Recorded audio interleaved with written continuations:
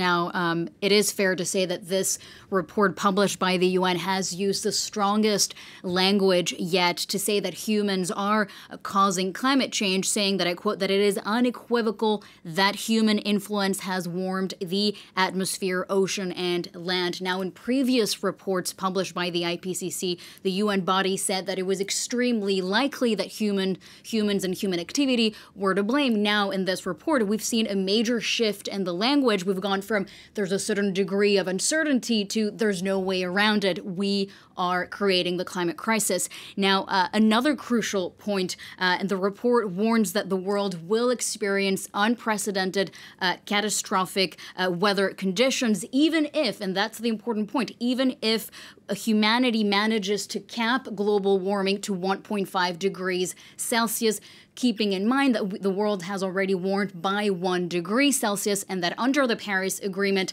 countries agreed to limit global warming to 2 degrees Celsius, ideally 1.5 degrees Celsius. Well, now the IPCC is saying even with this more ambitious, more ideal scenario, things are looking pretty bleak. Now, the reason being, and this is another highlight of the report, is that global warming is on track to hit 1.5 degrees of warming by 2030. That's a decade before what was initially projected. So, you see how this is all accelerating very quickly.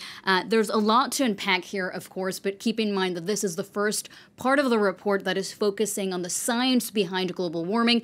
We're going to see the second part of the report and the third part of the report that will deal with the consequences and the solutions. So hopefully we will see a glimmer of hope in that third part of the report, set to be released later in 2022. We've certainly been seeing a lot of extreme weather events in recent days. Just as you're speaking, we're seeing these images of fires. There's been flooding. And there is an entire chapter in this report that's dedicated to extreme weather events. What does it say exactly? Right. And like you said, you need to just look around you to see the fires, deadly fires in the Mediterranean. We've seen recent deadly floods in Europe, extreme weather, extreme heat in the Northern Hemisphere. And so this report provides confirmation that extreme weather events are becoming more common. This is the question that we're constantly asking ourselves: is climate change responsible for all these events that we're seeing? Well, in this report, as you say, what's interesting is that there's going to be a new chapter. This is a major development for the IPCC,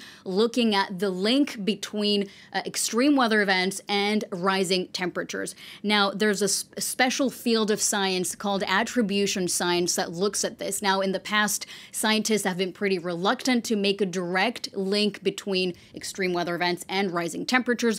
But now, scientists are saying that, the science has evolved. The climate models have become more sophisticated. They're more precise, and therefore they are able to conclude with a certain degree of confidence that, these extreme weather events are being caused by rising temperatures. And one clear example of that is the dome of heat that we saw a few weeks ago in the Northern Hemisphere in North America. Well, now scientists are saying pretty confidently this would not have happened without climate change. Valerie, thanks for that. Valerie de Kemp there with that